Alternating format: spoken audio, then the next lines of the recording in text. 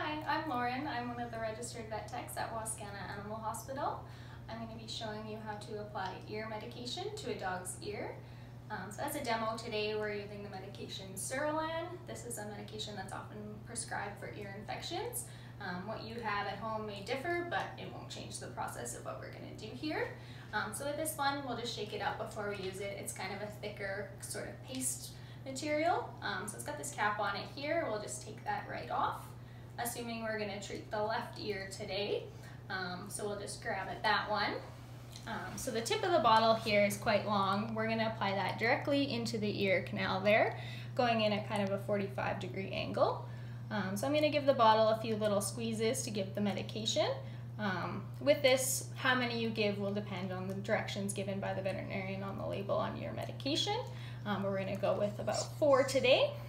I'm going to take that out. You can give the base of the ear a little bit of a massage just to distribute the medication.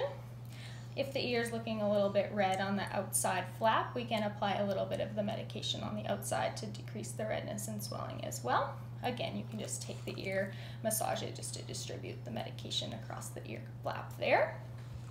Hey, Jezebel. Good girl.